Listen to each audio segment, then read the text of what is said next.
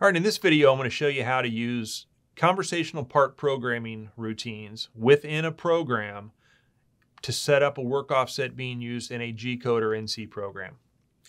Very simple to do, but the first thing we need to do is we need to make sure we have a conversational program open and the NC program that we're going to be running. The first thing we'll do is we're going to go to our conversational program. We're going to insert a miscellaneous probe part setup, and then we'll begin to fill out the information in this block. The idea is we're going to, from a conversational program, create a part probe for 0 cycle. Then we're going to put an NC merge block in to then call the NC program, and then the program will automatically run from that point using the part setup that we probed within the auto program. So again, I inserted a new block in my conversational program, block number 1. It is a probe part setup block. I just start to fill out the information. I'll say tool number 99.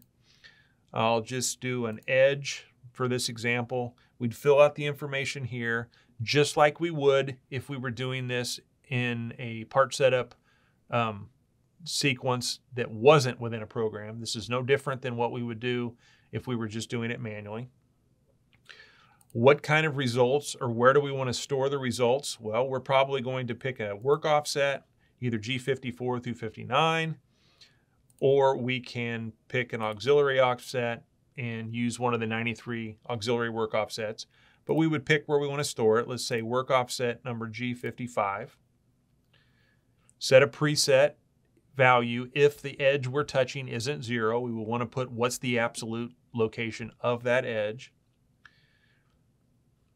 We can even go in and pick a skew cycle if the part we're not 100% sure is going to be straight, and we need to probe for 0 first and then pick a skew cycle to find out what the angle is. But you see we have these X, Y, and Z start for the probing sequence and also for the skew.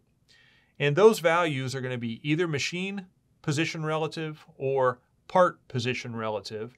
And that is going to be determined by, under my program parameters, if I go to probing, you'll see this start coordinate reference. It's either going to be a part 0 reference number, meaning that it's going to be from my 0 point in the program, where those go to begin, or it's going to be a machine 0 location, meaning that it's going to use a machine location to go to that specific area before it begins to probe.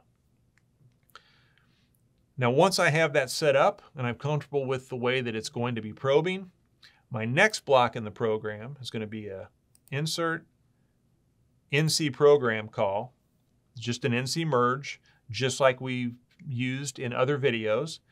The first thing it wants to know is the program number. That's not the name of the NC program that you're going to call. It's the 4 digits at the top of that NC program. 1775 for the particular program that I have called up. And then we must end that NC program with an M99 instead of an M30. So I'm going to go back here to my program. I'm going to open this program up. You can see that 1775 is the 4-digit number. I'm going to go all the way to the bottom and make sure that I have an M99 there. Then what will happen, when I go to run this conversational program, you won't run the G-code program, you'll run the conversational.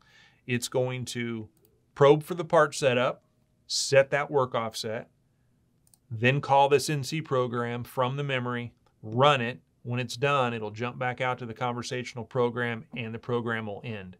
Then you would just load your next part, hit cycle start, it'll automatically probe, run the NC program, and end.